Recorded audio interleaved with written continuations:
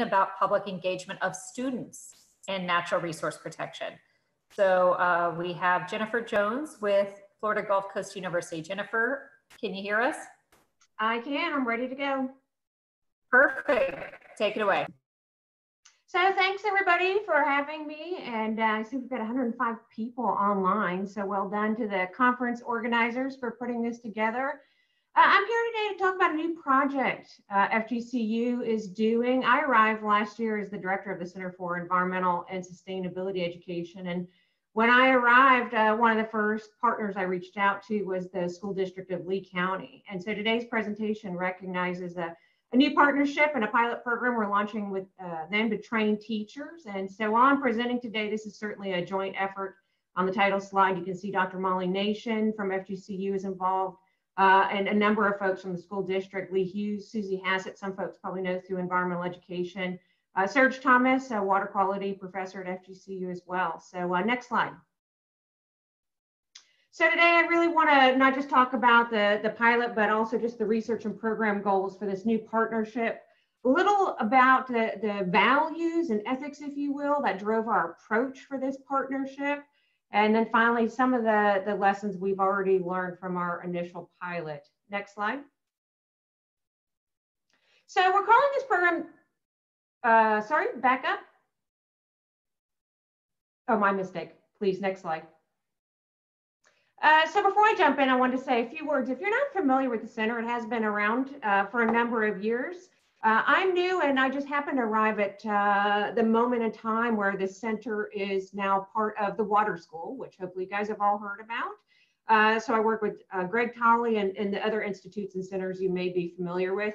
We are indeed this center that really focuses on environmental education. Our priorities you can see in front of you: environmental know-how, basically another way of saying environmental literacy, creating access to nature, basically getting folks outside, engaged citizenry. All the work I think most of us all do is to get people to actually make change. And so some of the strategies we're using to inform this work already is, really trying to see the hub, see CEAS as a hub to connect you guys, to connect our organizations, our community members, our partners, to help people do this work.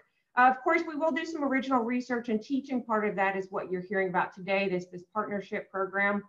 And just a reminder that, as part of FGCU, which has such a strong focus on community engagement, we really are here to really focus on our 5 immediate counties here in Southwest Florida. But of course, we'll always work across the state and around the country and world as our discipline field allows. So next slide. All right, so a little bit about the partnership values and principles that drove this.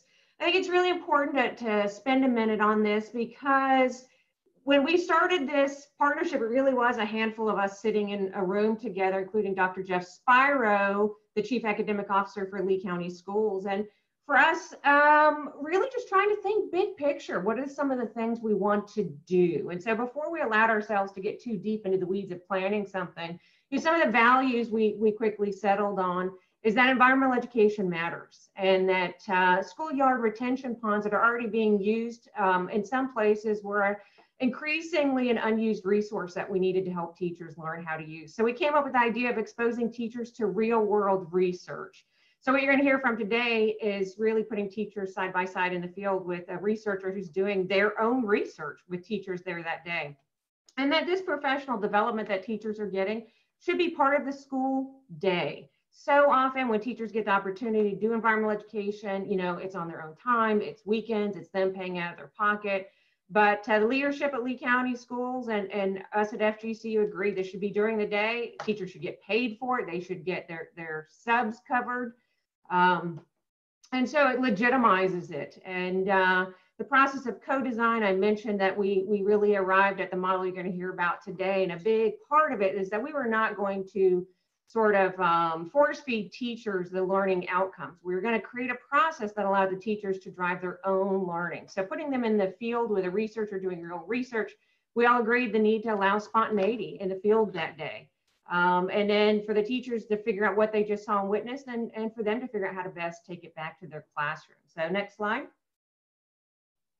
All right, so the actual academy, we're calling the Watershed Teacher Leadership Academy, Wetland for short. We've got Dr. Molly Nation there, who really is the environmental education researcher driving it in the field. So I want to acknowledge her work. So the ultimate goals of the program, creating a community of practice, basically, you know, trying to get all of us working together on environmental education, in this case, K-12 teachers and university researchers.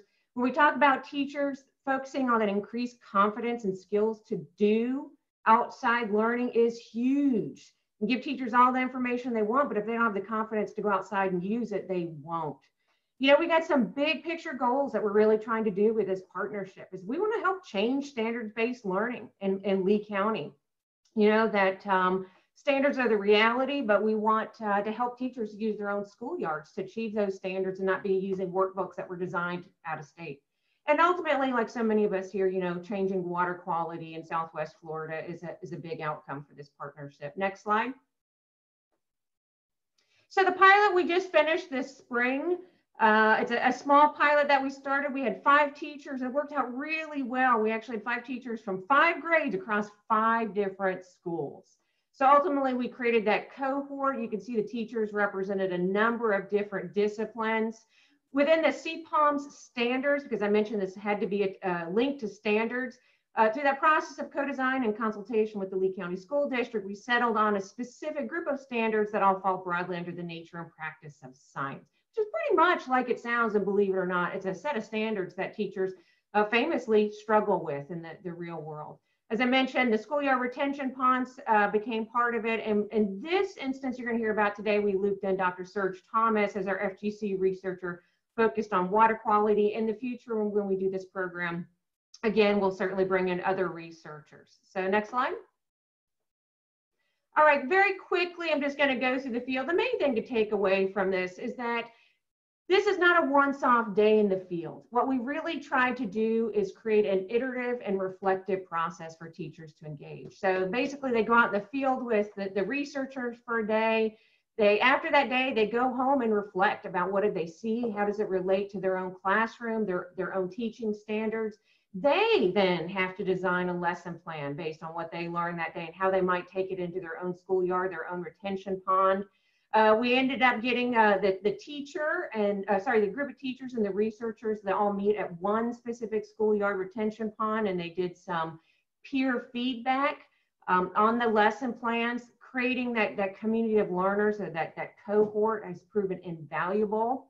And then ultimately the goal is basically after the teachers have done that 3-phase process, you know, first day out in the field learning with the researcher. A few weeks go by, do some reflection, write your lesson plan, then have everybody meet in the schoolyard, pilot your lessons. And then after that, hopefully you're implementing your schoolyard. And ultimately, we would love to grow this program where what I just described would be one module, and perhaps over the course of a year, a teacher might go through 2 or 3 modules, each module being led or facilitated with a different FGCU researcher.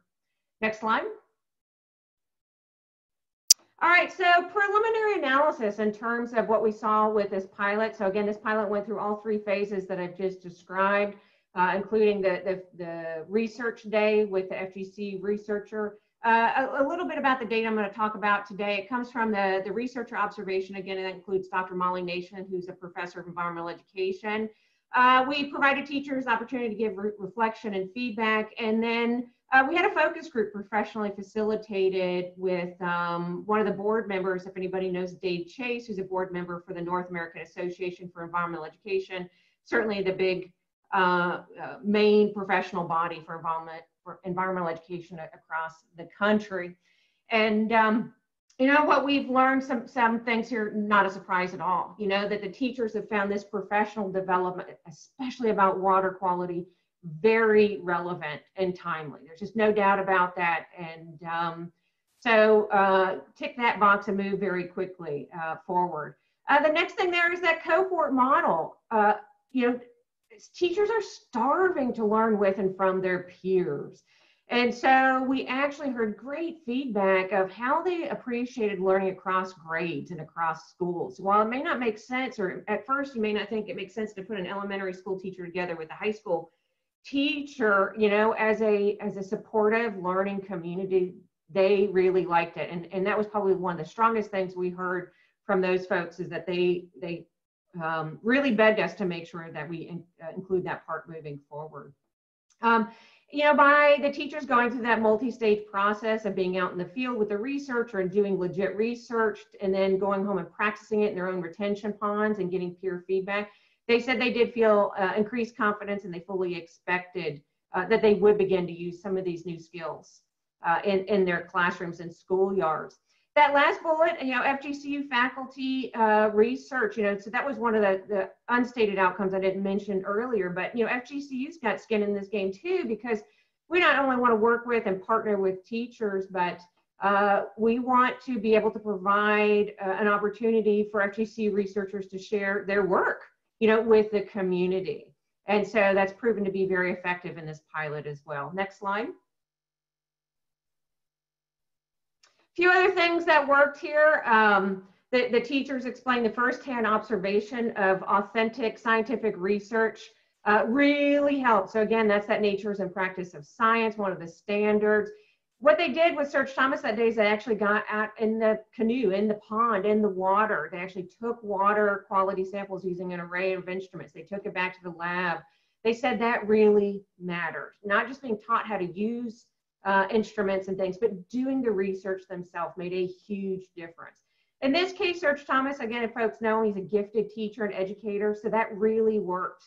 And then having Molly Nation there as an environmental education professor really helped create dialogue between that researcher and the teacher. So bringing all those three groups together was a big plus. Next slide. Few more things I already mentioned there. That collaboration across grades and schools really mattered. Providing this as a working day experience with, you know, substitute teachers so that these teachers can take this like professional development. Providing that gap time between the days in the field and the time to reflect and write lessons back at your own schoolyard really helped teachers assimilate learning. And that's where this becomes a semester or a year-long experience and not just a weekend workshop. And that really seems to matter for teacher learning. Next slide, please. A few things we need to change or improve in the future we know is that need to create shared expectations around what we call a community of practice. So, you know, we brought these folks together who had never met, and in a little bit of an unusual circumstance. We weren't just talking at them, we were basically having them go out and do a day that had not been necessarily planned. The day was unknown how it would go and what data they would be collecting and what that would look like. So I think setting expectations so that everybody knows what's coming, what the experience is going to look like, and in what their roles and responsibilities are in it. Everybody certainly showed up very enthusiastically and everything turned out great. But I think when you do a training and do a partnership that looks a little different than what people have experienced in the past, it's worth taking a moment to reflect beforehand how it's going to look different. Next slide. The other big thing we heard is just a greater need for resources that reflect environmental education for the local district, that we start creating place-based resources for Southwest Florida, that they are aligned to the local curriculum map of standards that teachers use, and that peer mentors be used to engage teachers in using their outdoor classrooms. Next slide. So I mentioned what comes next is this was a spring pilot. We've got a wonderful partnership in place with Lee County School District. If all goes well, we'll launch this in the fall. We'll enroll a much larger cohort. Teachers would love to keep it small, 5, 10. We may actually end up probably enrolling closer to 20. We're looking at a full year experience that might include 3 modules. You know, as a research element, we need to figure out what's the right dosage for this. You know, you can't ask all those professors and all those people to give all that time and all those resources if it's unneeded. So figuring out what's just the right amount and the right amount of people to have where and when, how much time to spend with the teachers, I think is something we'll measure for a number of years to come. And then hopefully, you know, make this a more efficient program so that can be sustained in the future. Next slide. And that does it. I do really want to thank, you know, we went into this partnership with Lee County, all agreeing to have skin in the game. Everybody put in time and talent and treasure. Thanks to everybody that really did chip in financially, and a shout out to Vulcan Materials Company locally, who made a gift that makes it possible for us to cover teacher stipends as part of this project. So with that, I am done and we'll take questions. Oh my goodness. Okay. I'm just going to thank you very much. We already have a bunch of questions for you, so feel free to start answering as many as you can. Okay, and you'll tell me when to stop. Do these lesson plans appear in CPALM's website? So they do not. You know, right now these are really draft lesson plans that the teachers are creating really as just part of their own learning process. But I'm going to make a note. I think that's a fabulous idea that as we figure this out and get it to a little more formalized state, we absolutely should be creating lesson plans that that we can share. And we have talked about in the future involving FGCU students who would also be able to help do the nitty-gritty work to formalize those lesson plans to get them to a stage where they could be shared online. The next question in red, any ideas for working with more teachers? It is sometimes difficult for non-traditional educators to connect with school districts to offer programs or resources. So great question there, because what I see what you saying is that community of practice. You know, how do we connect K-12 teachers to professors, to non-formal, and for folks that don't know, non-traditional educators, basically those folks outside the classroom and our local nature centers and whatnot. So that person and all those people that have an interest, there's not time here, please reach out to me. That kind of thing is exactly what I'm talking about the center wants to help do. We're busy creating what I'm calling an exchange to bring folks together several times a year just to keep up our contacts. Of course, we work with the Conservancy at Southwest Florida, Heather Scaza-Acosta, for those people that know her. We'll actually be hosting the Environmental Education Alliance of Southwest Florida Conference, probably at FGCU this fall. So I think increasing those contacts is a huge part of what we want to do moving forward. Any thoughts about adapting this program for the upcoming year, potential virtual learning? No. I will say if you go to the website, Center for Environmental Studies, Environmental and Sustainability Education at FGCU, you will find a link to a special program that myself and the center created this spring in consultation with Lee County School Districts. We created a Google Sheet that has over 150 virtual standards-based lessons on it. So for anybody that needs virtual experiences but must be attached to standards, please go consult that. I had a lot of great contact. Hopefully we'll revisit that this fall. Well, I hope we don't revisit that this fall, meaning I hope we don't need to have it, but if we do, we will. Yellow question box there, a number of different orgs offering EE resources for teachers. What are good ways to connect and match EEs to standards, especially when teachers have limited capacity to search for their own? So one good thing you can do right away is certainly attend the conference I mentioned that happens every October, this coming October at FGCU. Join LEAF, L-E-E-F, the League for Environmental Educators of Florida, and I mentioned the NAAEE. Those provide some links and already standards-based material, but you've hit on a great point. You know, there is a lack of quality standards-based EE at the local level. Right? You can find lots of good stuff, but it may have absolutely nothing to do with Florida or Lee County or Charlotte or wherever folks might be. So again, if you need some direct contacts and information, please reach out to me. Again, I'm Jennifer Jones at FGCU. Is busing or other constraints keeping kids from getting outdoor environmental education? You know, I would say yes and no. Prior to coming to FGCU, if anybody's looking at me on the screen, I was at a place called Great Smoky Mountains Institute at Tremont. I was the CEO, very large residential non-formal education center located inside the national park. And we brought in schools, thousands of kids every year from across 50 states and countries, and they all came on buses. That was one form of environmental education where those kids spent multiple days and a lot of dollars to do that work. However, a big part of that work that we were doing is the teachers that were there with those students was trying to train those teachers how to use their own schoolyards as nature. And I truly believe that we can give every teacher a $10 million science lab. You already have it. It's your schoolyard. It's your parking lot. If you can go outside, you can do environmental education. You don't need a big, sexy national park. The most important thing you need is a teacher with confidence who's willing to open that door and take those kids outside and let those kids start asking a bunch of questions that the teacher may not know the answers to. And that's a big part of environmental education, is really, you know, encouraging that I notice, I wonder, and not every question is going to get asked that day. I have less than a minute left. I see a lot more questions. is your curriculum available online? This curriculum is not, like I said, it's just a pilot.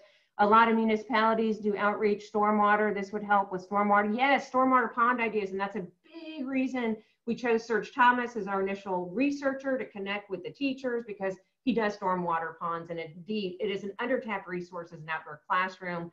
I think with the cursor there, I'm probably getting the wave off that my time is up.